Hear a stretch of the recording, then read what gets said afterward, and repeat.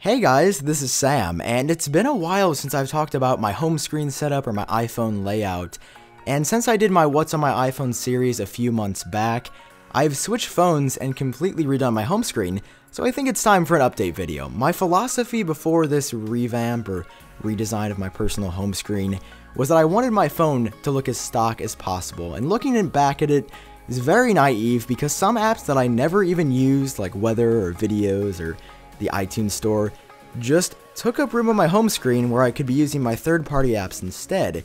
My old iPhone home screen would look very similar to this, with a few of my apps on the bottom row or row and a half, and then I would always swipe over to get to my most used apps, which was really backwards, so I redid it, and this is my new setup.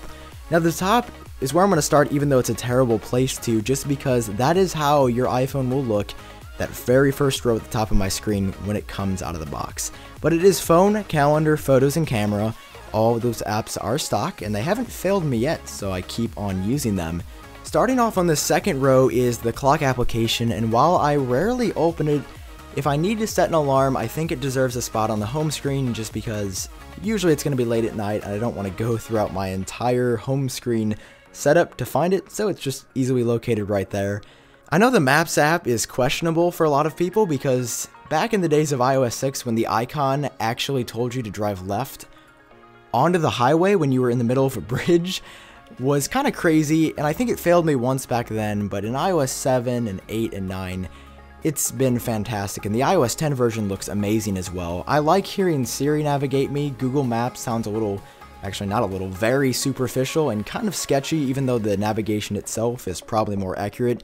So I prefer stock on the Maps app.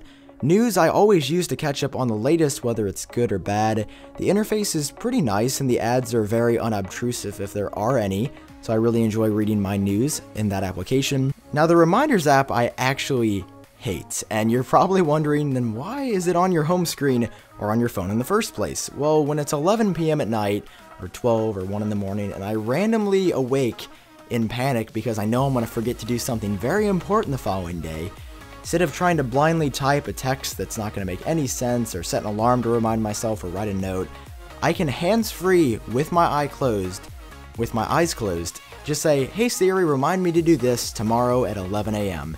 And then it's usually smart enough if I say tomorrow and it's after midnight of the next day, it'll be like, "Oh, do you want to do Monday, July 17th or Tuesday, July 18th? And I'm like, "Oh, today is already Monday, so I want to do it now."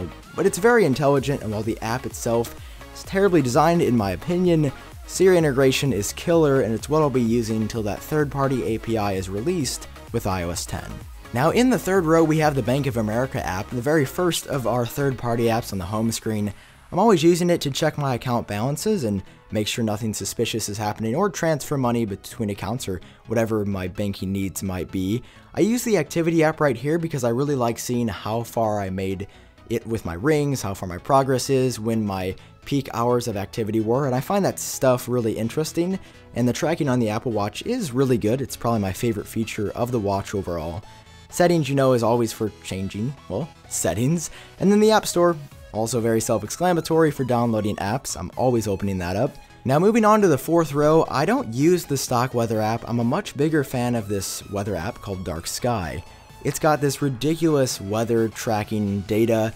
I don't know where they get it from or how the app does it, but if it's about to rain, I'll actually, most of the time at least, get a notification on my phone saying, "Hey, watch out, it's about to rain lightly," or "A huge thunderstorm is about to come through," and it saved me from becoming soaked once or twice. Now, it's not perfect, it's not always going to give you a push notification, but most of the time, I've had a really positive experience with Dark Sky, and I use it any day over the stock weather app. Now Snapchat, I use quite a bit to send snaps and view other people's Snapchat stories. YouTube, I am probably on more than I should be, just watching other content creators' videos. Clash Royale is my favorite game at the moment, even over Pokemon Go, if you can believe it or not. I just love the Supercell game concept. I played Clash of Clans for a little bit. Clash Royale is kind of similar in the tower defense aspect, but it's a fun game to play. I did a standalone review on it in the past, and I'm still playing it months after it's been released. On our fifth row is the YouTube Studio app. I'm always using it to track my analytics, see what videos work, which don't work. how my ad revenue is doing, how my views are doing, engagement, so on and so forth. So I open that up multiple times a day just to see how my channel's doing. Instagram I use to post photos on. Tweetbot is my favorite Twitter client out there.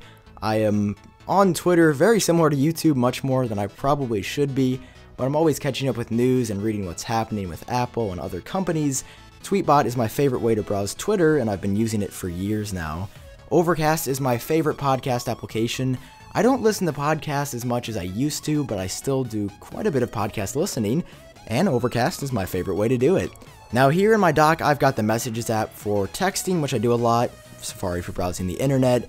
Outlook is my default mail client, or not my default per se, but the mail client I use every single day, just because it works really well. It's made by Microsoft, so it's constantly updated. It's got some really nice swipe gestures, and I switched to it after Mailbox got shut down a few months ago. And then the Music app, of course, for listening to Apple Music and any of the other music that I have downloaded on my iPhone. If you guys enjoyed this somewhat lengthy or quick update video on my home screen, then leave a like down below. Let me know if you use any of the apps that I do, or if you found this kind of thing interesting. Maybe I'll make some more of my other home screens or other pages in the future. I've been Sam. Once again, thanks for watching. Have a good one, guys, and I'll talk to you later.